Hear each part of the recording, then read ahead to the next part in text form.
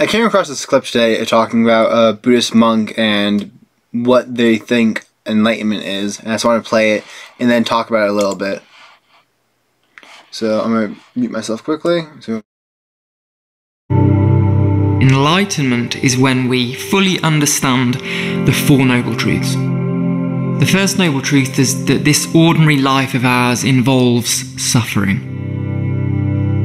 The second Noble Truth is that our suffering is caused by our craving and our desires. The third Noble Truth is that this suffering can be ended by letting go of craving. And the fourth Noble Truth is the Noble Eightfold Path, the Buddha's teachings which lead to the ending of suffering. Then at 11 we eat our one meal of the day, and we have to eat.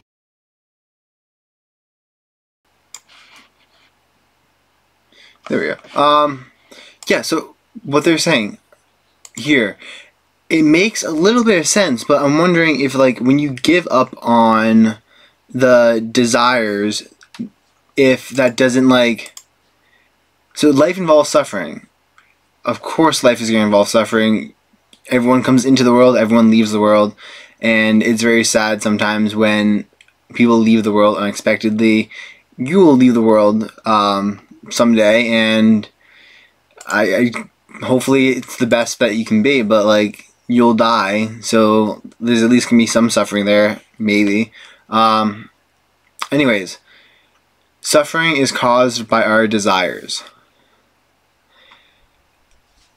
It's two-part for me, because on one hand I understand where they're coming from here, because when I was quitting smoking, the physical, like the withdrawal that I thought I was having was caused by the desire for the nicotine and then withholding it from myself. So it wasn't even that the chemical nicotine itself has a very small withdrawal that's hardly noticeable. It's the mental side of it that then produces the physical symptoms your body perceives. So like, I've literally, like, it's amazing what the mind can do, and like through studying placebos and seeing like what, like, literally the mind is so strong we have to test against it for all medicine to see how effective it is. So with nicotine withdrawal, when I was still smoking, if I wasn't able to have nicotine, like, I would have, like, it would feel like my head was getting like squished in, like the brain compressed from all angles. I would, like, physically, like, my sinuses would get stuffed up. I would feel achy and just irritated. And the amazing thing was, this was all due to the fact that I was desiring nicotine, but not allowing myself to hit it, or not capable of hitting it in the current environment that I was in.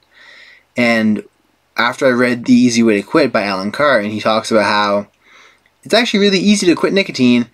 And like, if you can go 4 hours without smoking, like, the feeling you have then is the worst it gets. The rest of it's just psychological. So seeing that, understanding that, I was then able to notice when those thoughts came up of, I want a cigarette right now. And then I would kind of sit with that desire and be like, no, I don't really want it. And by sitting with it and letting it go, instead of letting it, like, just build up behind a wall, I was able to, like, avoid the suffering, avoid the pain from the caused by the nicotine withdrawal. But, like, I'm wondering here if that necessarily applies to all of life, because if it seems like desires, like, I had really good desires. I have, like, desires to see my family. I have desires to, like, win competitions. I had desires to win wrestling matches back in high school and college. I had desires to go to nationals for college, which I did. I had desires to, like, become an engineer. And I'm wondering if it's kind of like divorcing yourself from life here. You're like, no, we're just going to cut off all desires. Because, like, you're made with desires. Like, the desire for food, the desire for, like, reproduction. Like, you have biological desires within you. And I'm not sure if, like, again, I haven't gone too in depth on the teachings here, but like, from what I'm seeing in the video, I'm wondering if it's actually good to try to cut those off. And if you're trying to take life, which is like, I don't know, sometimes you get your desire, it spikes up, sometimes you don't. Sometimes you get it, sometimes you don't. And instead you're like, you know what, if I never desire anything and I just eat like rice and do nothing and besides meditate, my life will be constantly flat. I'll never be sad. And I'm just like, you could have a nice, never sad life, or you could have a really happy life and then some sad parts and then some really happy ones. Yeah, honestly, right now I'm like, I'd rather have the good and the bad. And I know I say that now, but I have some videos on my channel back when I came from Europe and I had food poisoning. Thank you, Delta. Yeah, no, I got food poisoning from the flight, and I was like lying there in pain and so much agony. And I'm like, yeah, I'd rather like fully feel this and be conscious and aware than try to distract myself, go on my phone, and like never have this feeling. And after that, I made a bunch of videos talking about how we never fully appreciate how good we have it until we feel the pain. And whenever you ask someone like, oh, what's your pain out of 10? They're like, oh, it's like a 7 out of 10. And then like, I don't know, you get stung by a wasp. My pain is a 7 out of 10.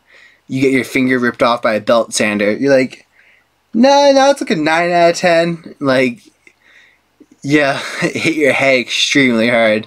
You're like, nah, it's like a 10 out of 10. But like, it just, I don't know.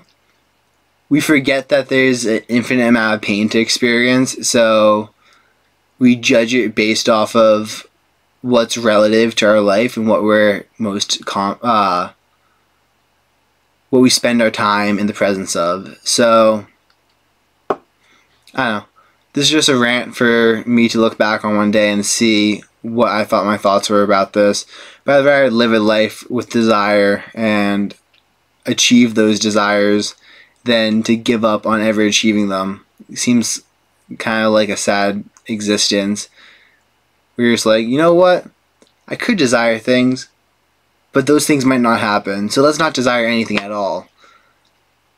And I think they kind of took a philosophy that was working and that they've noticed patterns for, such as with nicotine control, which must have other parallels to other things in life. And then they just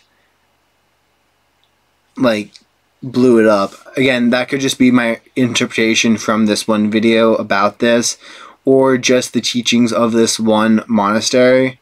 So I don't want to like, I know it says in Buddhist monk, but I know even in Christianity there's many teachings, many interpretations of it. So I'm not necessarily trying to speak to all of it. And I don't know, drop a comment down below if you have any comments. But yeah, peace out. How do I end? There we go, there's my mouse.